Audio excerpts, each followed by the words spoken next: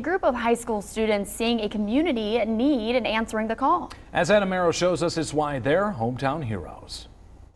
3 seniors at Centerville High School are leading a district-wide clothing drive for Dayton-based Clothes That Work.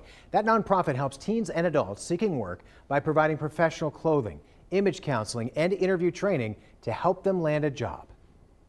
When you have a nice appearance or a nice set of clothes, you know, it gives you that extra boost of confidence that you can go do whatever you want to do with your life, and it can help you elevate your career to the place you want to be. It's a really good feeling to help people in need who want to possibly start over or create a better future for themselves and their families. And we heavily rely on these donations because they definitely help us fulfill our mission of clothing, educating, and empowering our clients. All donations here will outfit Dayton Public School students. If you'd like to help, the students have planned a drive-through drop-off event for the entire community. It's from noon to 3 p.m. in front of Centerville High School on Sunday.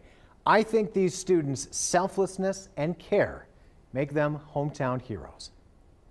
If you know someone that's a hometown hero, please let us know. Grab your phone and scan the QR code right there on your screen. You could chime in your submission through our app. We send a description of why they're a hometown hero and a few pictures or video.